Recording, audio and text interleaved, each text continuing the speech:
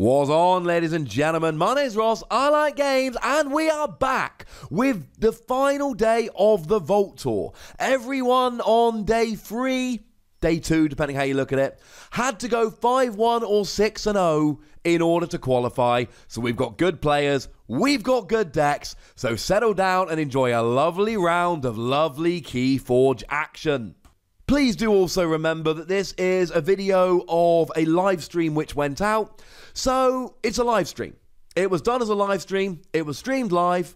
So do please bear that in mind when watching. I'll be making reference to people in the chat and streaming and all of that. Just go with it. It's cool. All right, ladies and gentlemen, we are back with round 4 of 5. We are back in the semi-final of the Vault Tour in Eindhoven in the Netherlands. We have got Nacho, who we just saw last game, so we should be a little bit familiar with his deck. And we've got Renee on the left, who we did see on stream yesterday. So in theory, these are 2 decks that we've seen, 2 decks that we know. That should make my commentary a little bit easier, one would hope. We are in the last 4. There are only 4 players still remaining. And yeah, this is big. Now, I have had confirmation that it is best of 3 in the finals. This is not the final. This is a semi-final. This is a best of 1 competition. And in the other game, now we've not seen the other game yet, although it is here if this one finishes early. In the other game, we've actually got a double time traveler deck. And what's really cool, both the decks in this match have logos, guaranteeing that logos will be in the final. And both the decks in the other match have Mars in the final. Mars in, guaranteeing that Mars will be in the final. There are only 2 houses not repped in the top 4. They are Sanctum and Brobnar, which in my personal ranking of houses, they are numbers 6 and 7. If anyone's wondering at the personal ranking, number 1, Mars. Number 2, Logos. Number 3, Dis. Number 4, Shadows. No, sorry. Number 4, Untamed. Number 5, Shadows. Number 6, Sanctum. Number 7, Brobnar. Mostly that's a thematic decision, but there is a little bit of playability in there as well. So, you know, they're the only houses not being repped. So any Brobnar or Sanctum fanboys, I apologise. Anyone who likes Mars or Logos, they are going to be repped in the final. Obviously, Shadows is in all 4 of the top decks. Why would it not be? And there is 1 Untamed and 2 Dis still remaining. So, we are off, ladies and gentlemen, and Nacho is one of the only 2 players playing Dis, and Renee is the only player still repping Untamed in the top 4. Good luck to these lovely gentlemen. I'm sure this one's going to be fun. And for anyone wondering, yes, Bait and Switch is in every top 4 deck. Of course it's in every top 4 deck. Why would it not be in every top 4 deck? And for anyone that's wondering, oh, wait a second, there we go. I was going to say we switched to the other game quickly there. I was led to believe this was the stream game. So, we're off and rolling, ladies and gentlemen. Apparently. Cool. I think that means Renee goes first. Remember, the player going first can only play a single card on their first turn of the game. They are limited, that is all they get to do. After that, they've got to stop. So, I actually did a video all about the best turn 1 cards. Check it out, youtube.com/WossyPlays. Where incidentally, anyone watching this on Twitch, not YouTube, you probably already found it, given that's where it is. If you ever want to know stuff about Keyforge, want some analysis, want some gameplay, want some news, anything you need to know about Keyforge, I'm covering over there. So we get a Mother turn 1. That's a good... Is that Mother? Or is that Dex? No, that is a Mother. So Mother comes down turn 1. Mother is a great little card because it lets you draw 1 extra card during your draw step stage. So it basically just gives you that card advantage every turn. Now, we see Logos from Nacho here. Gets down a Dexter. Cannot capture an Ember. There isn't one there. And a Ganymede Archivist, who would be able to go ahead and archive a card, but you only do that when you reap. So Renee is off now, and it looks like he's got one of his Nepenthe Seed down. No, sorry, his only Nepenthe Seed. This is the deck we saw yesterday with 3 Dust Pixies in, which is a little bit crazy. No, that's not Nepenthe, and I'm lying to you, ladies and gentlemen. It looks like he's got a Logos turn. It looks like that is Library of Babel that lets you draw a card. And then he gets down a Bat Drone and a couple of others, including a Dextra, which can't capture. There's nothing to capture. And it looks like Mother is actually fighting here, taking out Nacho's creature. Gutted. That's quite cool. So, a nice logo start for Renee there. We got Doc Bookden down that gets you a card when you reap. We've got a Bat Drone down that steals an Ember when you fight. And straight away, Ganymede Archivist taking down Bat Drone. Bat Drone has Skirmish, so it doesn't take any damage when you instigate the fight. And it steals an Ember when you fight, which you're definitely going to survive. That is not a great situation. So we are going full logos here, ladies and gentlemen, and we actually see a Dimension Door coming down. Oh, no, I think actually it's just being discarded. Oh, that's a little bit sad. Now, we might have had a Fogify there or a Scrambler Storm. It was a little bit quick. But we do see a fight there. Ganymede Archivist goes down. We draw a card, and we're still going logos. Dexter captures that single Ember there. Doc Bookden does a bit of reaping, and obviously when you reap, you then get to draw a card, which is kind of handy. Mother does a bit of reaping to get you another Ember here. And is there any chance Nacho doesn't go logos? Could we have a turn where one of these players does not choose logos? It's surely possible. One would imagine. Yay! Urchin! Urchin comes down to steal an Ember. We've got a Shadows turn. Silvertooth comes into play ready, immediately takes down Mother. You can't blame them. Mother's giving him a card advantage every turn. That thing needs to go.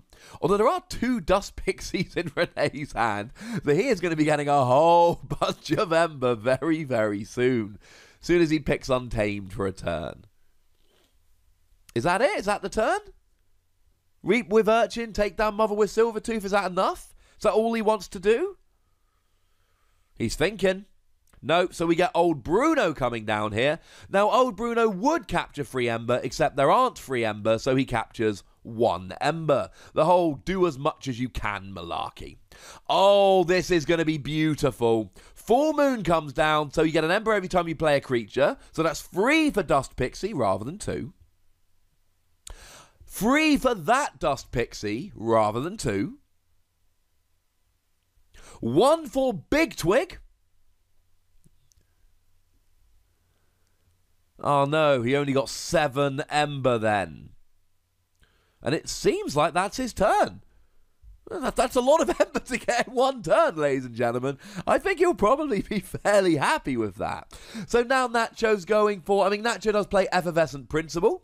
Each player loses half of their Ember, rounding down.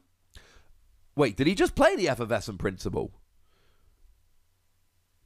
Is that what's in his discard? I think he might have done. Ha!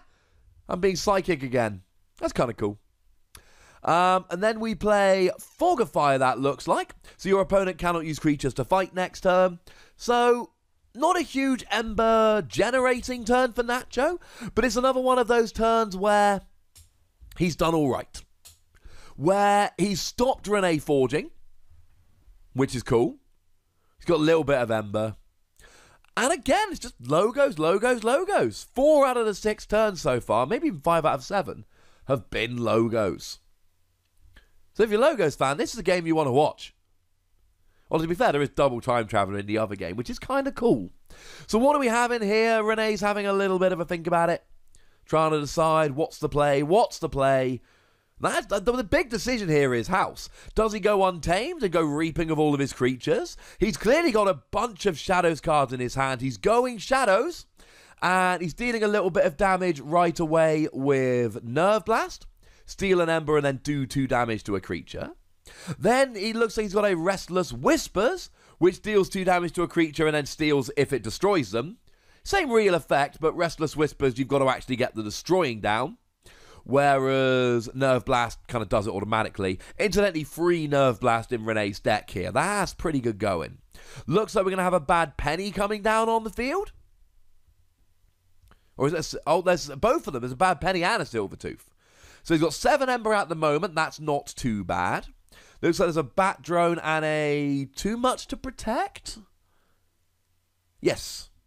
Too much to protect isn't going to do anything now, but it does get you an Ember bonus. And like I've said in a bunch of a few of the games on stream this weekend, it's not often a great idea to stash cards in your hand in Keyforge. Every player, both players in the game, are always drawing till they got 6 at the end of their turn. So you essentially always cycle through your deck. There's a lot to do. Just keeping one card in your hand can slow you down and give you a real big disadvantage against your opponent. So there comes Silvertooth into play, comes into play ready, so you, most of the time you just reap, unless it's a creature you really want to take down. Bad Penny comes into play, exhausted, and we do play the too much to protect. It gets you an Ember. Obviously you'd rather get rid of all but 6 of your opponent's Ember. That's what too much to protect does. That's why too much to protect is so good. But you know what? It gets you an Ember bonus, and like I've said, cards clogging up your hand can lose you the game. So we do see a Dominator Bauble coming down on Nacho's side of the field. It's a Dis artifact, lets you use a friendly creature. So every Dis turn you can use a non-Dis creature. What else has he got? Because Rene's put himself in a position here where he is forging a key next turn. And it's going to take something like a bait and switch to stop this. But he's going for Dis. Now we see Fear coming down here, makes your opponent pick up one of their creatures. Probably never going to choose Dust Pixie with that one. And then we see a couple of identical creatures coming down here. They are Dust Imp, and when destroyed, they gain you 2 Ember.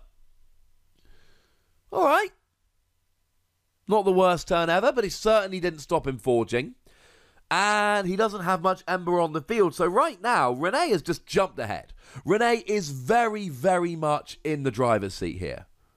Very, very much in the driver's seat. We got some good chat going on in the chat, by the way, ladies and gentlemen, so keep that going. Bait and switch is not that good, in my honest opinion. I think a lot of people would disagree with you, unfortunately. But bait and switch is a game-changing card. It is an absolutely game-defining card. I personally don't think it's a coincidence that all of the top 4 decks play bait and switch. That's not to say that all the good decks play bait and switch. There's plenty that don't. I've seen some good Mars decks this weekend that don't play bait and switch. But it's so powerful. It might not be to your playstyle, and that's fine. But I think it is objectively a great, great card. Oh, then both of those imps come straight back down again, along with a Mind Barb. Gives you an Ember bonus, your opponent discards a card from their hand. The thing is, Rene's got enough to forge next turn. Rene has got enough Ember to actually forge. That's got to be stopped. Oh, here's a fun one. Gateway to Dis. Destroys every creature on the field, yours and your opponent's. You gain 3 chains. Now, that did actually give Rene an extra Ember. That's not ideal. Because now Rene's actually got 7 Ember, and Nacho needs to take 2 of them away. And he hasn't got any creatures to do so. There's an Overlord Grecking. That's pretty good. Now, he doesn't have any Charette in his deck. Charette would steal 3. That would be good. But there's no Charette in his deck. That would be a great play right now, but he can't make it. Now, the good news is he's got a boatload of Ember. He's sitting there with 8 Ember, but Rene's just forging his 2nd key. And if Rene can stop Nacho forging this turn, he is going to be massively, massively ahead. See, it's one of my favourite things about Keyforge. This is a top 4 of a big tournament, and we're reading cards. Because Overlord Greckings are rare. It only turns up in like 4% of decks. There's a very good chance you've played dozens and dozens of games and never played against a deck that has Overlord Grecking in. Or you have played, but I never got it into play. Or you played against it, but it was 2 months ago and you've forgotten. It's so much fun. So it looks like a Untamed turn here as well. And we get Snufflegator, we get Big Twig, we get Witch of the Eye. That's quite a quick little turn there. Just play those creatures down and go. Now, he's unable to stop Nacho forging, and he's not in a position to forge himself next turn. So there's a bit of a comeback maybe from Nacho here. It doesn't matter how quickly you forge 2 keys. We saw in the previous game. Very good player, very good deck. Stopped his opponent forging like 4 turns in a row, but then ran out of steam and couldn't stop forging. So Rene here, he could be stopped forging 4 or 5 turns in a row, And if he is, then Nacho's going to take the victory. As long as he can get some Ember himself. Now, annoyingly, he's got bait and switch in hand, but he's got 2 Ember and his opponent's got 1. It's like the worst time to draw a bait and switch. Yeah. Sorry. That's not going to do you much good right now. Now, we do see, I believe that's a Twin Bolt Emission coming down, which does 2 damage to each of 2 creatures. Yeah, don't be stacking them, thank you. And then we see Dexter coming down, which just captures an Ember. Lots of Dexter coming down. Oh, then Phase Shift comes down to let you play a card from a different house. And then we see a Shadows card coming down, Lights Out, which returns 2 enemy creatures to your opponent's hand. It's got 4 Embers, not enough to be forging next turn. So, I mean, Renee's got a really good suite of Untamed here. Renee could go Full Moon and just start playing Dust Pixies, and it's a lot to ask, admittedly, but if he can have one of those turns where he just goes nuts with Untamed against a whole bunch of Ember, he could potentially be forging his last key next turn. Now, did Nacho get rid of his bait and switch? I didn't actually see. If he did get rid of his bait and switch, that basically tells Renee that he's got a chance. Having said that, he will also have noticed that Nacho has an Effervescent Principle, which is also incredibly good at stopping you forging. Just loses you half your Ember. So that is something to bear in mind. There's a lot of Shadows cards in Renee's hand right now. Maybe he can do something. Oh, he's going for it. Library Access, draws a card with Library of Babel. And then every time he plays a card now, he's drawing a card. Oh, so Nacho making him pick up Logos creatures. He's actually using it against him. There goes Bat Drone, draw a card. And there goes Dexter, draw a card. And there goes Dexter, draw a card. Oh. We've seen better library access turns. We have seen better library access turns. So that was pretty good. Drew a bunch of cards, got some things on, captured a couple of Ember. It's not what he was hoping for. We've certainly seen a lot better than that. And now he's not really in a position to forge. Definitely not next turn. He's still in the lead. He's still got 2 keys to 1, but it's not the turn it could have been.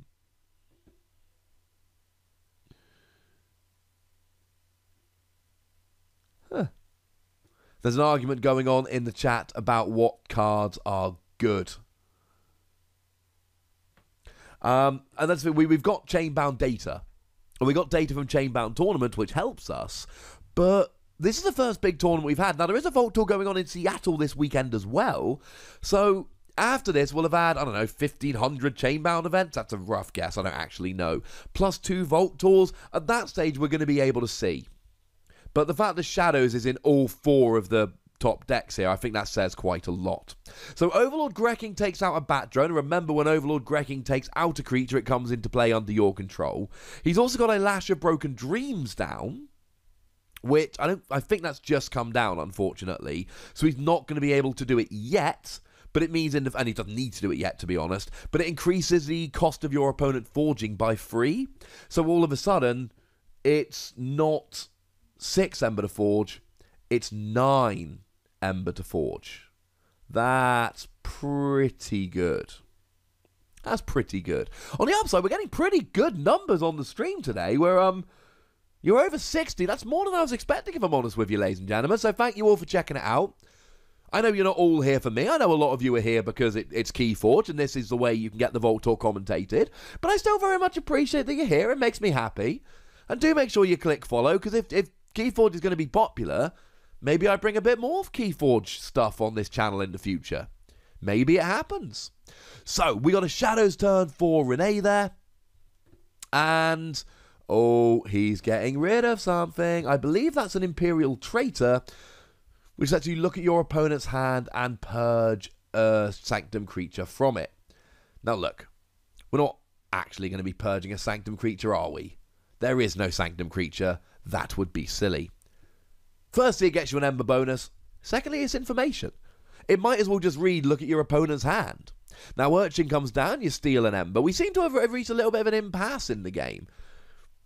Oh, and then we see a little bit of cheeky damage being done there with Nerve Blast. I did say Rene does have 3 of these in his deck. Steal an Ember and then deal 2 damage to a creature. You only get to do the damage if you steal, incidentally. It's the opposite of Relentless Whispers, which does 2 damage and steals if you destroy. And then a Bad Penny comes down, and then we just draw a couple of cards. Very nice. Oh, we got an Untamed turn coming. There's Witch of the Eye, Way of the Bear, there's a Dust Pixie in his hand. There's a lot of good stuff going on there. But he's still not forging a key next turn. And Nacho needs to take advantage of this. We've had a few turns now where Rene hasn't been able to forge. And that's great and all, but your opponent not forging doesn't win you the game. Your opponent forging loses you the game. You forging wins you the game. Nacho needs to get some Ember out. Now, he does play Shadow South, which is lovely, but that's not going to get him any Ember. And then Magda the Rat comes down, steals 2 Ember. Now, when Magda the Rat leaves play, your opponent steals 2 Ember. So you kind of need to get this sooner rather than later. Now, oh, we see a Nerve Blast here. There's only 1, unfortunately, in Nacho's deck. But still, steal an Ember, do some damage. This is looking better. He's completely run Rene out of Ember. But once again, he's not... There's no key being forged next turn. And now Rene's going to have a turn where he can try and get the Ember. But it looks like... I mean, it looks like he's got to go Untamed here. Looks like 5... If my count was quick. But it looks like he's maybe got 5 of his 7 cards in hand being Untamed. No. I said Nerve Blast doesn't do damage if it doesn't steal. He did... I thought he stole. I could be wrong. Maybe he didn't steal. No, he did. He stole and then did the 2 damage to the creature second from the right. So yes, he did steal and he did do the damage. So, maybe Nacho didn't get it. Either way. So, Rene here, I mean... Yeah, I mean, he's got Full Moon. He's got 3 creatures and a Way of the Bear, which gives it... Yeah, this is going to be a big turn for Ember. So, Full Moon gets an Ember every time you play a creature. So, Dust Pixie's going to get him free here. If he plays it. There we go. So, free for Dust Pixie. And then I believe he's got another... No. He's got a Witch of the Eye, at least. So, Witch of the Eye goes down. You can put creatures down on any flank, but it must be on a flank. So, there's an Ember for that. Then Big Twig goes down. You get an Ember for that. And then he's got Way of the Bear he can attach. That'll give him an Ember. Now, Way of the Bear, very fun little card. It gives you an Ember bonus, and it gives the creature Assault 2. You deal 2 damage before attacking. Putting it on Dust Pixie. I quite like that. It doesn't really need it on any of his creatures, and now it's going to end up in the discard pile and get back out again quite quickly. There's no creatures he's got out that are really heavy hitters. They're not these big powerhouse attackers. Yes, Big Twig is a big boy. Big Twig's got a base 7 power, but he can only fight stunned creatures. Now, when you reap, you stun and exhaust a creature, but let's just say Big Twig is one of these. It takes a couple turns to get Big Twig going. Big Twig isn't just a drop it and play it kind of creature. Takes 5 minutes to get rolling. Oh, he's got bait and switch. He's also finally got enough Ember to forge his final key. So, Nacho, he needs to do something here. Oh, there we go. And like I said, there's so many cards he's got. 1 Dextra, capture 1 Ember, we're good. Down comes Time Traveler, you get an Ember bonus and draw 2 cards. I'm very, very interested to see whether Rachel with her double Time Traveler deck can make it through to the final. Because that is one of the decks we've got in the other semi-final, double Time Traveler deck. That's pretty redonk. So now we got 6 Ember for Nacho. Real back and forth game this. Rene went up to 2 keys quite quickly, Nacho got his key, and then we're just kind of having a flick around. Seeing what happens. Now, Rene wants to have a quick look at Nacho's discard pile here. Obviously, you've seen your opponent's deck at the beginning of the game. So the theory is you should know what's in their deck. And then you look at their discard pile and you know what's in their discard pile. And then in theory, from there, you can actually get rolling, know what your opponent's got, make sensible predictions as to what your opponent might have. That's pretty good. Only one non-shadow in the top 18. Fantasy Flight Games did go and publish a list of after day 1 and after day 2 of the house breakdown, and there was only one deck that didn't have shadows. So I believe that's Nepenthe Seed coming down here. It's got an Omni ability. You can destroy it during any house turn you like, and then you get a card from your discard pile back into your hand. That's pretty nice.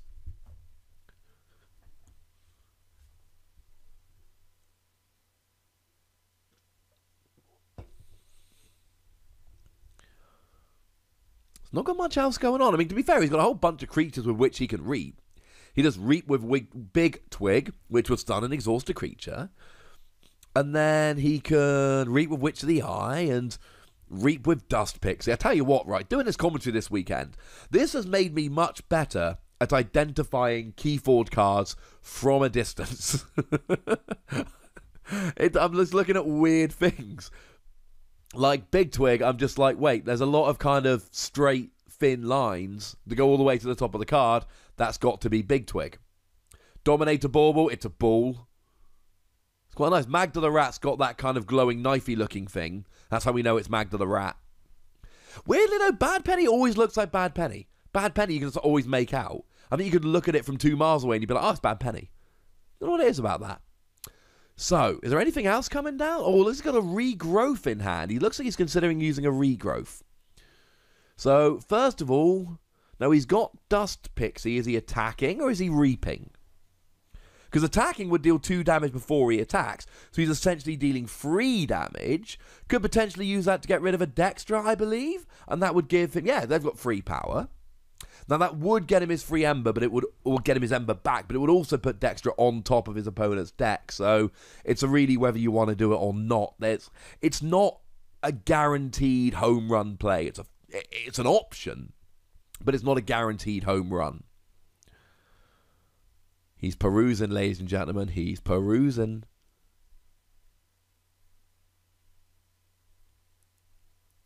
There's a lot of thinking going on by Renee here. Now, we are timed, so I think sooner or later he's got to make a play here. Because there's been an awful lot of time with nothing going on. You see Nacho getting a little bit restless there. Don't blame him, ladies and gentlemen. Don't blame him. But the other thing to remember, and I cannot stress this enough, this is single elimination. This is top 4 of a Vault Tour, the biggest tournament we've had so far. This is big. This is very big. These decisions matter. So he does take down a Dextra. He does get his Ember back. Now, that puts him up to 6, but he'd like some more. Now, the good news is he's done it on an Untamed turn. He's got a regrowth in his hand. Now, yes. So, he's getting his... He's playing regrowth, which is going to get him a creature from his discard into his hand. I was going to say, gotta think it's a Dust Pixie. Similarly, that Nepenthe Seed, I'm assuming, is going to be a Dust Pixie. Frankly, ladies and gentlemen, a deck with 3 Dust Pixie in is good. Who would have thought it? Who would have thought that a deck with 3 Dust Pixie in would be a good deck? I did not see it coming. I'm lying to you, ladies and gentlemen. I actually did. I did see it coming. Oh, look how much Ember he's got. Look how much Ember he's got. He's reaping of all his creatures. He's getting a double Ember bonus. 3, 6, 9, 12 or 13. That's a lot of Ember anyway.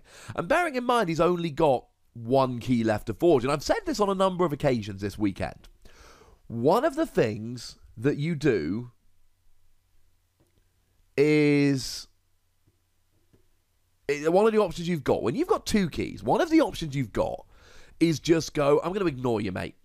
Forge your 2nd key. See if I care. I am going to go flat out to get as much Ember as I can. I'm forging next turn. There we go. Magda the Rat, stunned and exhausted. That's pretty good. I mean, there's so much Ember. 2, 4, 6, 8, 10, 12. It's 14. It's even more than I thought. Even a bait and switch won't save him now.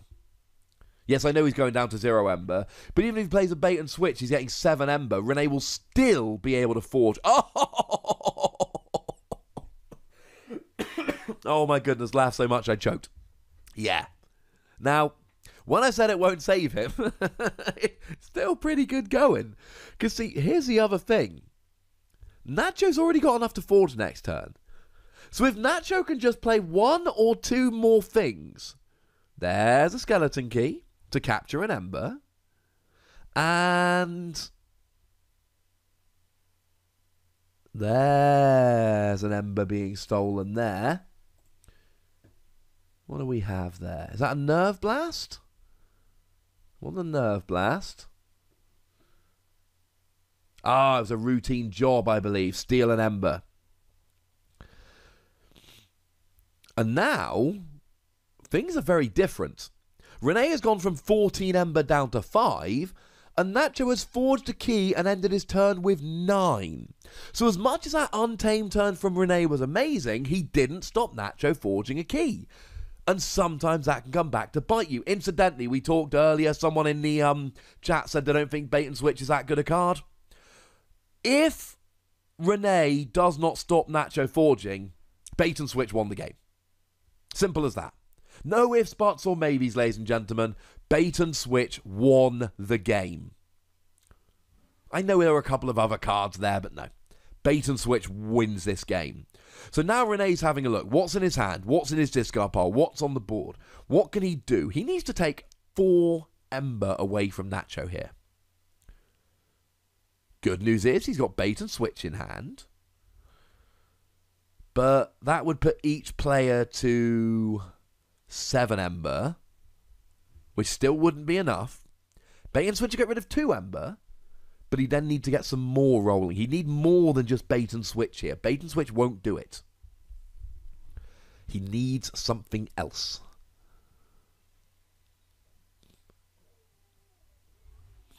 What's he got?